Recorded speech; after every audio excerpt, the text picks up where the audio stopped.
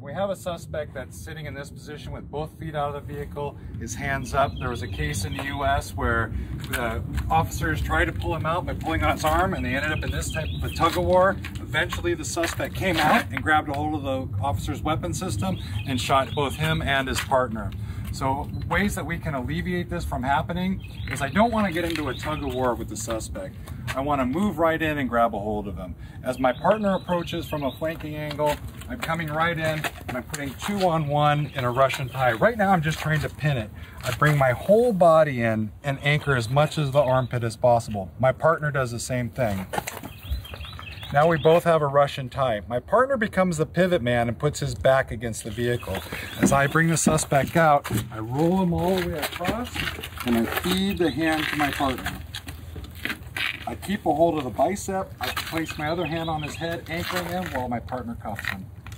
As I'm moving my hands up towards the suspect, immediately coming down and trapping the hands, again, I'm not getting in a tug of war with the suspect. I'm bringing myself to him and wrapping as much of the arm in as I can. I'm pulling it in, and so I own that arm. My partner's doing the exact same thing. Now we both own each arm. We have full body control of it, 2-on-1 on either side. I bring the suspect out and pivot around the vehicle and around my partner. Keep my head and body tight, my elbows creating a lot of pressure, and I feed that hand into my partner. Once my partner has it, I keep my hand on his head, holding onto the bicep in good control as my partner cuffs. I like to bring a knee in and anchor behind his leg, and so he's pinned at the top, he's pinned in the middle, and he's pinned at the bottom to keep him from running away. Once my partner has him and has custody of him, we then release, he moves the suspect away. I do whatever I need to do with the vehicle at that point.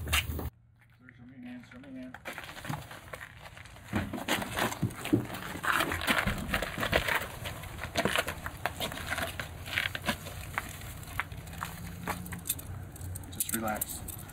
Quit resisting.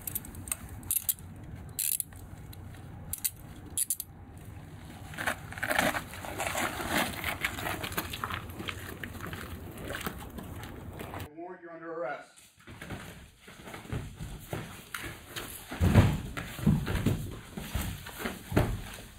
Got an hand? Got it. Stop resisting.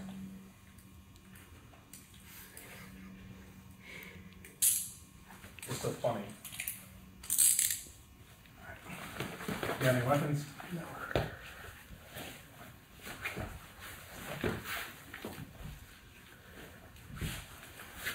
Let's move on.